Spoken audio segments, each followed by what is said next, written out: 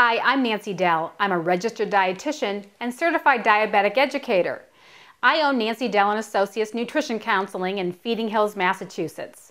Today we're going to be talking about counting calories and fat. First, if you're counting calories, you want to determine how many you need each day. An easy way to do that, if you're trying to lose weight, is take your ideal body weight and add a 0. So if you feel that 140 pounds would be ideal for you, you add a 0 and eat 1,400 calories a day to get to that 140 pounds. That's a very simple way to do it, but ideally a dietitian can help you calculate exactly what you need. When you're counting calories, you're going to look at the nutrition label. And the first thing you want to look at is the serving size that the label is referring to. In this case, it's a half a cup of the food. And then simply look at how many calories in that half a cup. In this case, is 150 calories. So it's very straightforward. It is important when you're counting calories, though, to measure the food. If you're off by just a quarter of a cup, then you're going to get extra calories that may interfere with your weight loss. Just as examples of portion sizes here, this is about 3 ounces of meat. This would be about a half a cup of potato, or it could be ice cream, a tablespoon of peanut butter, or 1/3 of a cup of rice. So portion sizes might be considerably smaller looking than what you would imagine. You can use a food scale, preferably a digital one, if you want to weigh your food and be more precise in counting your calories.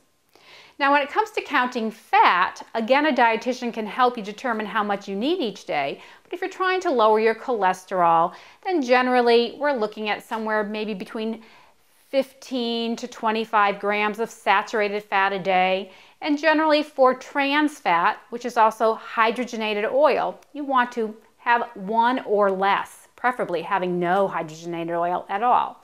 So when you look at your nutrition label again, you're going to look at your serving size that they're referring to.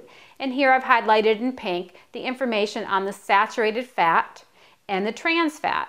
So think of these numbers like money. If you can have 20 grams of saturated fat a day, you are spending 0.5 grams in a single serving of this food. So think of it like spending half a dollar in a single serving of this food.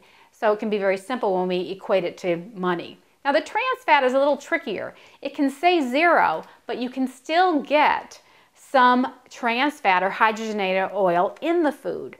By law, a food that has less than half a gram of trans fat per serving can call it 0 on the label. This runs into a problem with some foods like microwave popcorn or coffee creamer, those powdered coffee creamers, because we use much more than 1 serving. A serving of microwave popcorn may be just a single cup and we eat the whole bag. Or we might just have a serving 1 tablespoon of creamer and we use 3 tablespoons. So your trans fat can add up quickly.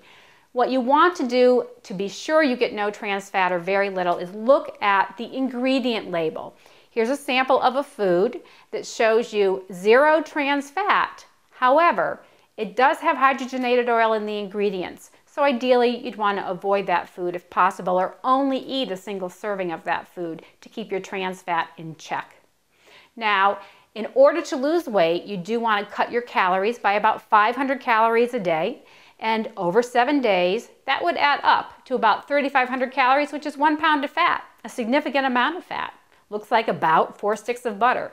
So you can certainly cut 500 calories relatively easily without getting too hungry.